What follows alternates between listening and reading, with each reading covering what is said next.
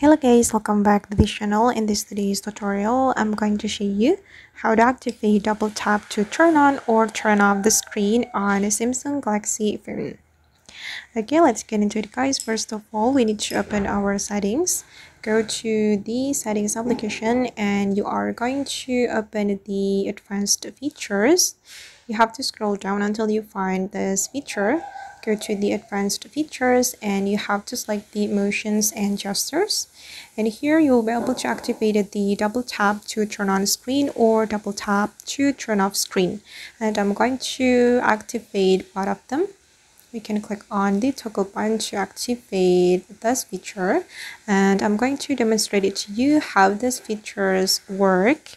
So I'm going to double tap on my home screen to turn off my screen like this, and I'm going to double tap again to turn it on like this. Okay, that's so easy, right? Okay guys, and that's how we can activate the double tap to turn on screen feature on Samsung Galaxy phone. I hope this tutorial will be useful for you. Thank you so much for watching, and if you found this tutorial useful, don't forget to hit the like button, leave your comments, and also subscribe to this channel. See you in the next video.